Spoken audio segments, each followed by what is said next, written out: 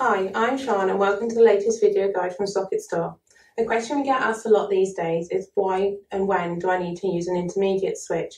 An intermediate switch is required when you have three switches controlling one night.